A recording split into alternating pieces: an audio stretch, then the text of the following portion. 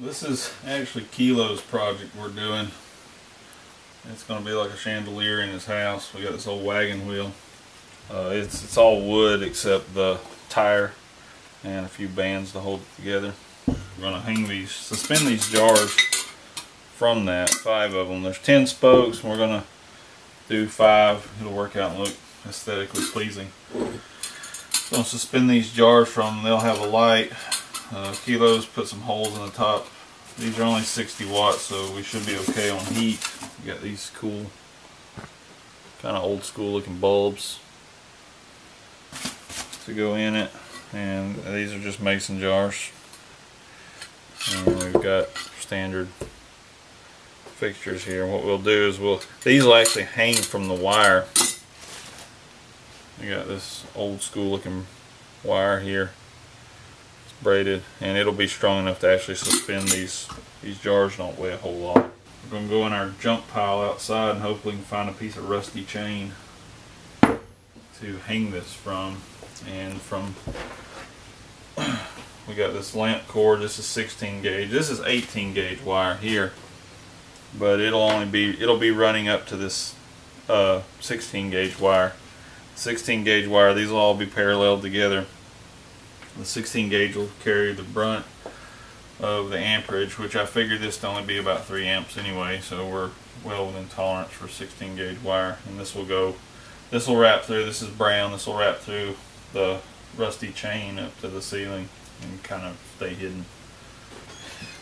I'm going to feed this through, and we'll have to feed it through here and then tie a knot where it'll hold it and then attach it to her. One thing to notice with most all electrical fixtures and plugs, of course on your polarized plug, the wide terminal is going to be your white wire, your neutral. But if you look at these, your neutral is the outside of this Edison screw on a light bulb, and most of the time it's the silver screw, not the brass one. It's the silver. Sometimes you'll see 2 brass on here, but if it's got a silver one, I've never seen that's not the neutral side of the circuit.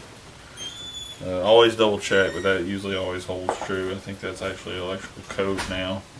We're just going to start wiring this stuff up, and we'll bring you back when we get a little more done.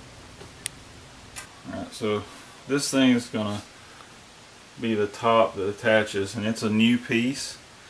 We want it to look old, so notice it looks kind of weird right now.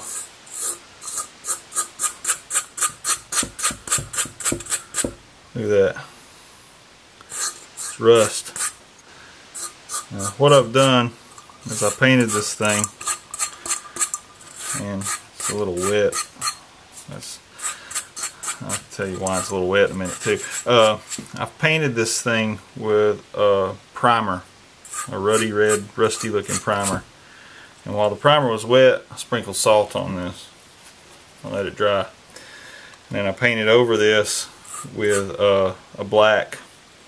And what we're doing right now, and right it's wet as the salt had pulled a little moisture, what we're doing now is just knocking the salt off, and that ruddy red is showing through.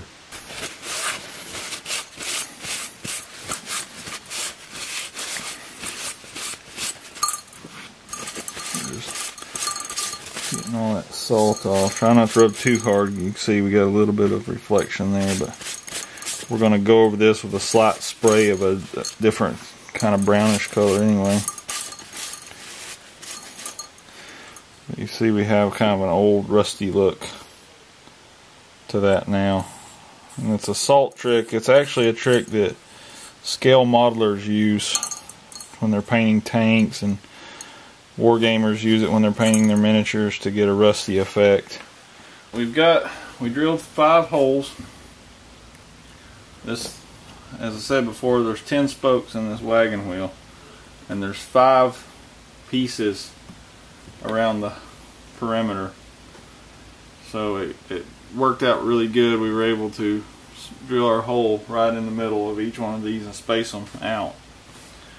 Got one light done just to see what it looks like, and we've got it suspended by the wire, but these aren't very heavy. And we've got it sitting on our nice antique fire extinguisher stand, which worked pretty good just to kind of hold this thing for the time being. There's a knot tied in this wire in there to keep it from pulling through, and there's one on top also. This will be fine for this wire and the weight.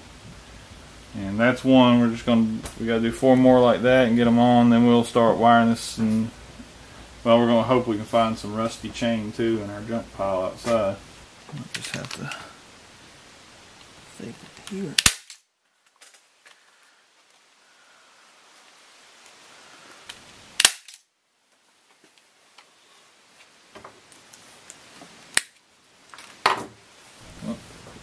Volunteered that.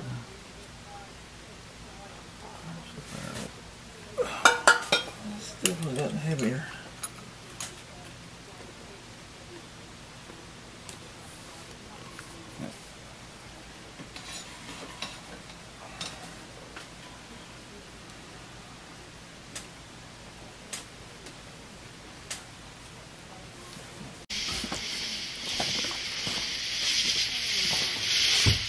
Alright, so we're in the junk pile looking for chains.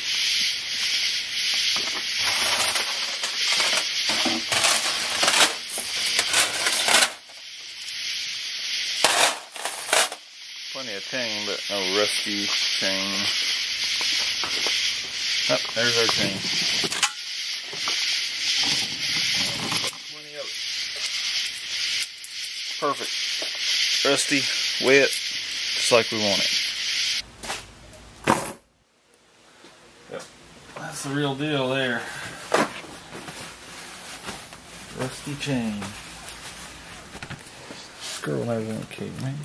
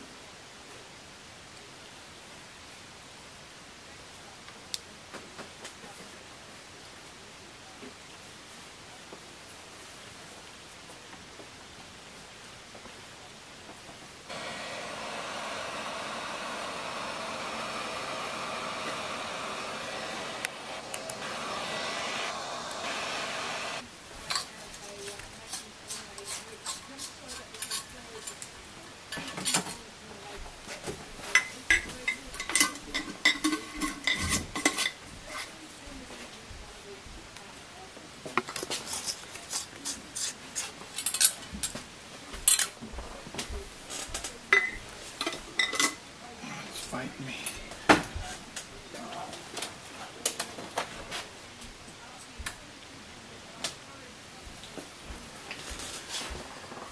Well, nobody died. That looks pretty awesome.